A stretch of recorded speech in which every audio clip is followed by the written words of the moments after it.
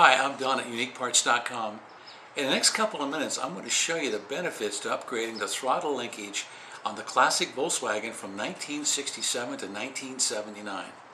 Now here is a setup, the clutch pedal setup that's out of that car, and this is the throttle linkage that goes on the car.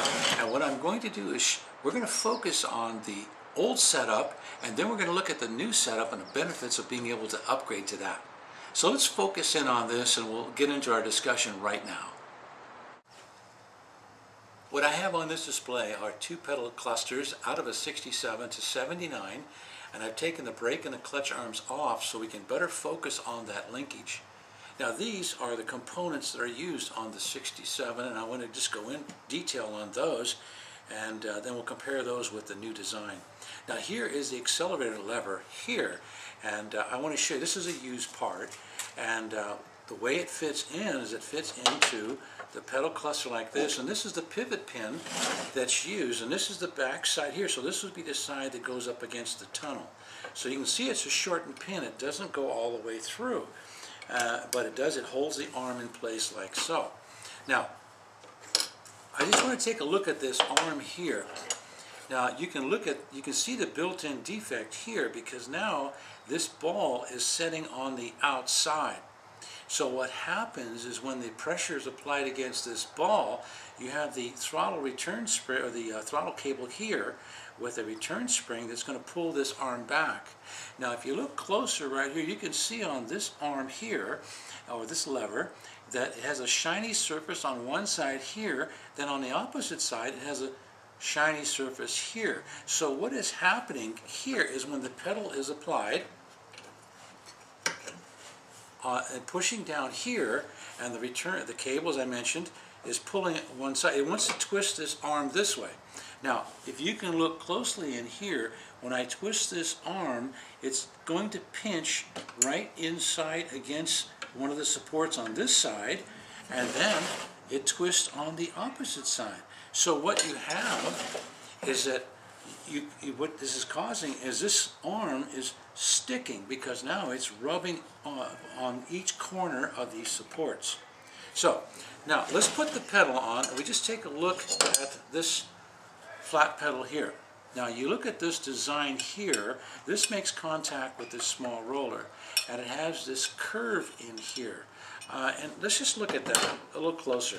Now the pin would go from the tunnel side out this way to hold that lever in place, and then the original setup has a return spring here that causes this to lay flat onto the roller. Now over the years, the exact location of this arm or the exact position of this ball has been slightly off, because you can see what happens when this rail here makes contact with the roller. It's actually sitting on top of the roller.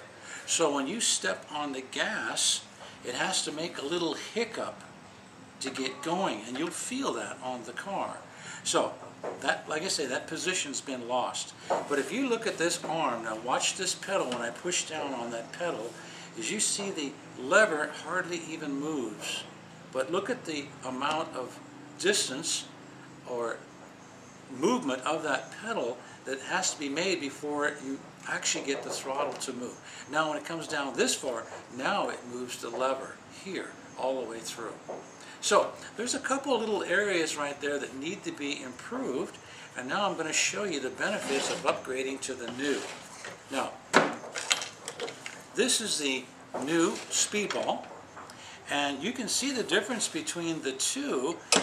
We have the single arm, and now what we have is a twin lever here. Okay, it's been reinforced, it's welded together, and we supply also a longer pivot pin. As you can see, the two pivot pins here is we have the short one, and now ours is longer, and this is made out of stainless steel. So if you look at the supports here, now the pin would go all the way through to the opposite side. So the benefit of this arm is right here, is that it is not going to twist inside these supports or have any pinching in here. So let's just put this on this arm here, on this side, and we can assemble both of these and we can see the benefits of both. Now, the benefit of this is that no matter how much pressure is pushed sideways, it's not going to pinch in here.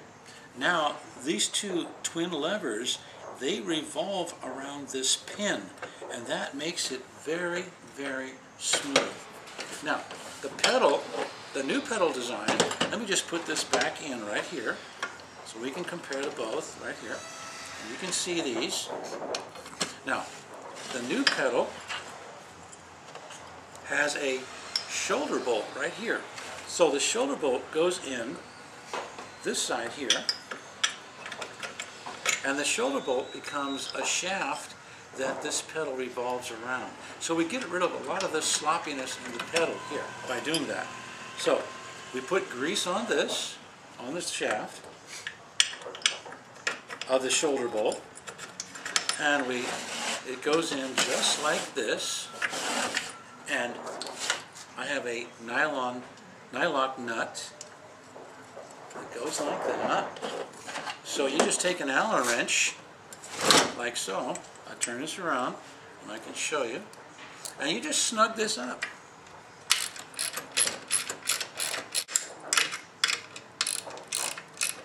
There we are. Now our flat pedal is installed. Also, there's a return spring right here, and it's painted yellow right here. Now that goes into this hole right here. So just take a needle nose pliers and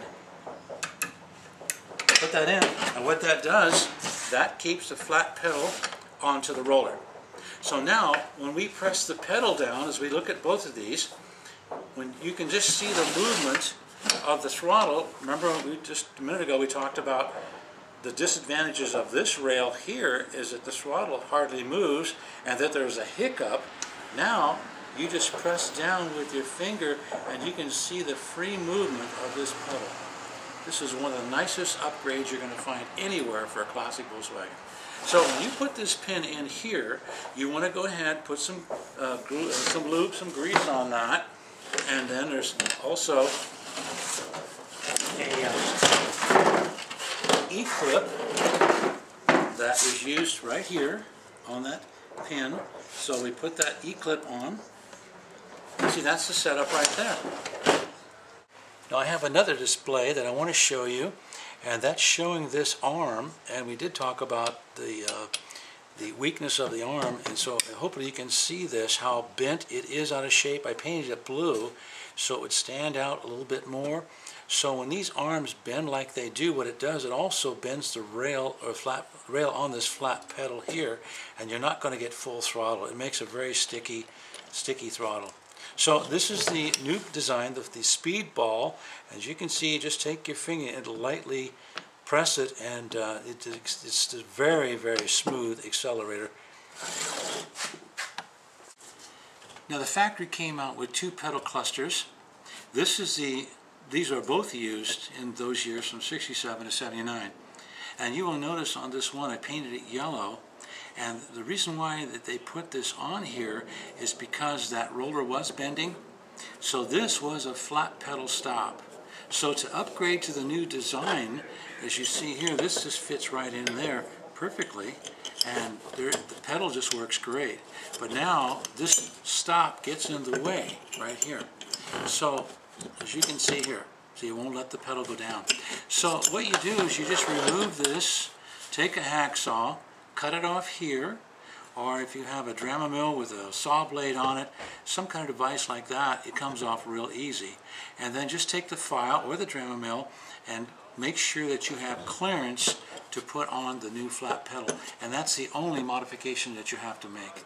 Now, not all the pedal clusters have that tab on there, but yours may have it, and it does have to be removed.